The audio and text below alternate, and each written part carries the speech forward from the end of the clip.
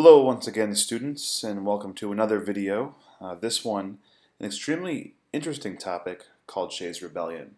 Now, I've seen many historical lists. People, us dorky historians like Mrs. VJ and myself, we like to talk about things that happened in history. We like to rank them in different orders and things like that. And I've seen a numerous number of websites and different forums and things like that, people putting Shays Rebellion as one of the top 10 little-known events in American history.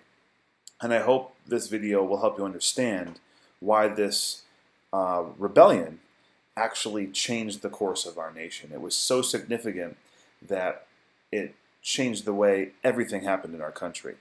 So although it was a rebellion, and rebellions are typically bad, this one actually had a rather positive outcome in the end. So, well, let's begin without further ado here. So we're going to be covering the who, where, when, why, how, so, what, and all those good things about Shays Rebellion. Okay, so to begin, who? Shays Rebellion deals mostly with poor farmers in Massachusetts. And these farmers, they were affected negatively by the Articles of Confederation, the government we talked about in our previous video. During the Revolution, many of these farmers took out loans and mortgages to pay for daily living expenses while they were away at war. And they also took out these loans and mortgages because when the war was going on, people needed more food, so they saw an opportunity to expand the size of their farm and make extra money.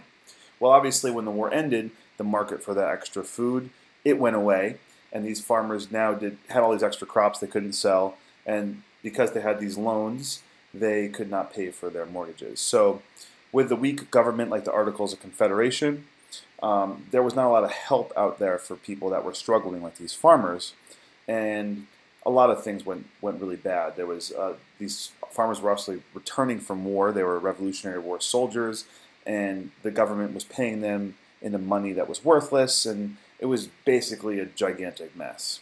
And to put it, the long and short of it is that these poor farmers in western Massachusetts were getting their property taken from them because they couldn't afford to pay their mortgages. Okay, so these farmers began to feel like, hey, I just went out to war and fought for my country, and now I have little say. The government's not doing anything for me. And these bankers and these merchants, the people that are the wealthy people, are making all these rules, and they don't understand my needs. And the political leaders out in Boston and out in other areas of the country were passing all these laws to try and they were kind of harsh laws and things that made debt repayment very strict, and these people had no money and they couldn't pay their debts, and it was pretty bad. So what ended up happening, and I see there's a lot of text on this screen, so I'm just going to say the long and short of it. What ended up happening is that these people didn't want to go to prison because they couldn't pay their bills. So they said, you know what? If we can't pay our bills, we're going to go to jail. But if there's no courthouses to put us in jail, then it doesn't matter if we don't pay our bills because there's nothing they can do about it. So a lot of the farmers in western Massachusetts started to rally together, and they came up with this idea that they were going to start a rebellion, and the target of that rebellion would be the courthouses. So whenever the courthouse would open for business and put all these farmers on trial, the farmers would get pitchforks and guns and torches and things, and they would basically shut the court down, and no business would happen in that court, and therefore the people that were on trial couldn't go to debtor's prison for their debts. So when was this rebellion happening exactly? It started late in 1786, and it lasted for a number of months, and the rebellion sort of grew and grew and grew, and eventually the Massachusetts government had to get an army together to put the rebellion down, and it ended by 1787. In January 1787, Shays and a group of rebels attempted to seize this federal arsenal in Springfield, Massachusetts. The rebellion actually escalated to the point where the rebels were going to get all these weapons that belonged to the federal government. So it actually escalated above just closing down courthouses. But that attempt on the federal arsenal in Springfield, Massachusetts was not successful. You see here a hemlock branch. This is a symbol of the Revolution. Soldiers would put these hemlock branches in their hats. and many of Daniel Shays' men who participated in this rebellion did the same thing because they were Revolutionary War soldiers. So where did this take place? Like I said, it mostly happened in western Massachusetts. Daniel Shays took charge of the group. He himself was a former soldier in the Revolutionary War.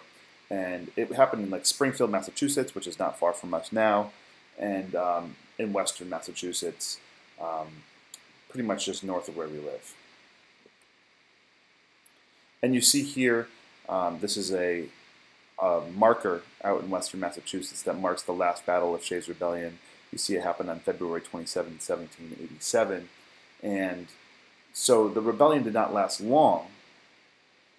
It was not a successful rebellion. It was eventually ended by the government of Massachusetts.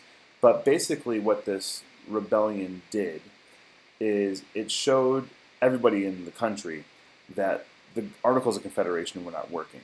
People were unsatisfied. These farmers in western Pennsylvania felt like their needs were not being met. And people knew that the Articles of Confederation had their issues, but now all of a sudden we had this widespread rebellion occurring. And that was shocking for people in 1787. And this was the event that led to our founding fathers saying, you know what, the Articles of Confederation not exactly working well, we need to do something to fix it. And as you'll see later in this unit, the way they fixed it was to create a new government called the Constitution. So we're going to go more into depth about Shays Rebellion in class on Wednesday. And I hope that this video gives you some of the basics so that you know a little bit about why Shays Rebellion occurred and a little bit of what happened in it, but you'll certainly learn quite a bit more when we investigate it further in class. So we'll see you then, and have a good rest of your day.